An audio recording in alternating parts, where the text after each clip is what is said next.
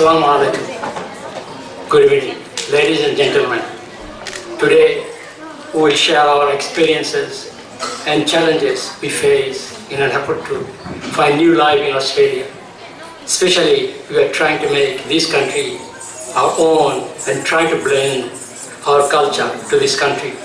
Today, Sadeka, Polin, and I will provide experiences and challenges for living and settling in Australia. I chose Australia to be my home more than 35 years ago.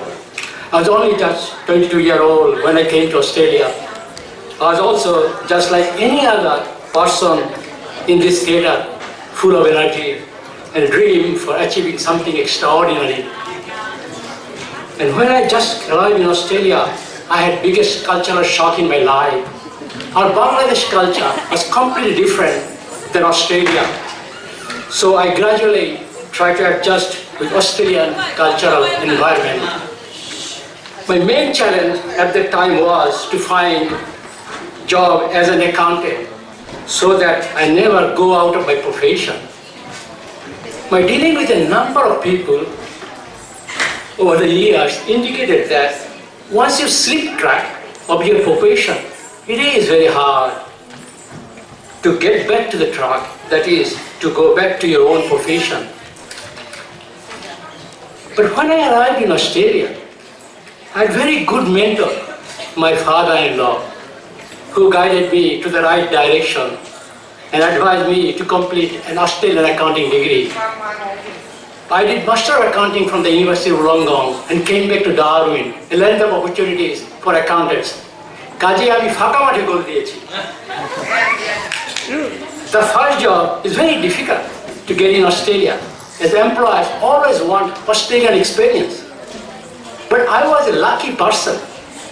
The first job I applied more than 35 years ago was in a chartered accountant firm. And I was told by the partner that at the interview that he likes Bangladeshi people. I was surprised. At the time, in Darwin, no one knew that there is a country called Bangladesh. People in Darwin used to call us Indian.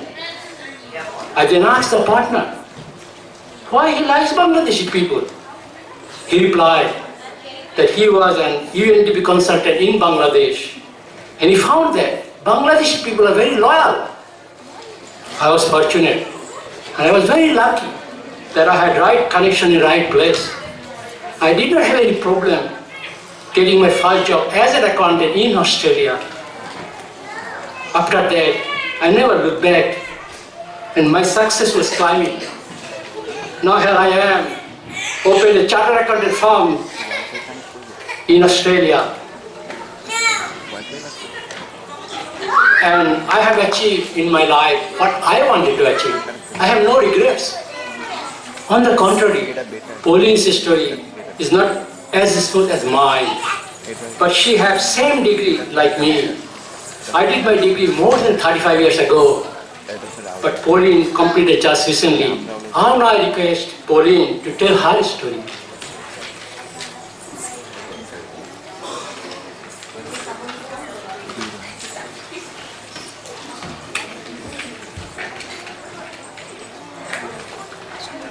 Thank you, Bhaiya, for giving me the opportunity to share my story along with you in front of this big audience.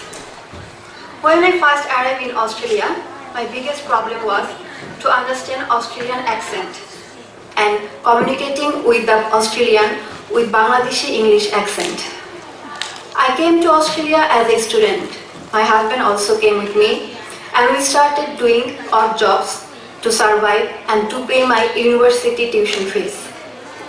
Once I completed Master of Accounting from Charles Darwin University, my first intention to become Australian resident, but it was not easy. Initially, when I came to Australia, the points requirements for Australian residents was 60 points. But since I completed my degree, the points requirements changed to 65 points. And for these requirements, I have to work hard. I have to score 7 points in English language course. And it was very hard for me. Due to that time, I completely shut down my social life. I only then did study, work, and also in that time I went through great frustration. Although now I am permanent resident, but my frustration has not gone through. As now I have a degree of Master of Accounting, I desperately need a job in accounting fields because I was a working person in my home country, and there I was a lucrative position as a manager in the Bank of Bangladesh. So I started apply for the job. But soon I realized that my employers want some Australian experience before offering me a job. And it is the biggest confusion for me. How can I have some Australian experience to show as I never worked in accounting fields in Australia? And it is the beginning of new struggle of my life. As I am not getting a job in accounting fields, people who are surrounding me, they are giving me so many suggestions. Somebody tell to give me suggestion like that, to do some accounting related courses. But is there any guarantee that if I do those courses, I get the job I want? I'm not getting younger. I need to start as a trainee accountant. As I grow older, it is hard for me to get a trainee accountant job. And today when I'm looking around, I found this situation not only for me. There are many young persons surrounded us who are now facing the same problem like me. So today I have a question on behalf of a younger generation who are like me. What should we do? Is there any solutions of our problem? Did we come to Australia to do our jobs and getting frustrated? I am still looking for the answers of my question. My journey is still continuing, but I hope one day my dream will come true. Thank you all for listening me so patiently. And thank you once again, Bhaiya. It is a big day for me that today I am sharing the stage with you. And also, it's a great opportunity for me, and I don't want to miss the chance to ask you that, do you have any suggestions or any answers of my questions? Please. Now, Polin, you are giving me a hard time. I also don't know answer to this question, but I know you are as good as me, or maybe more talented than me.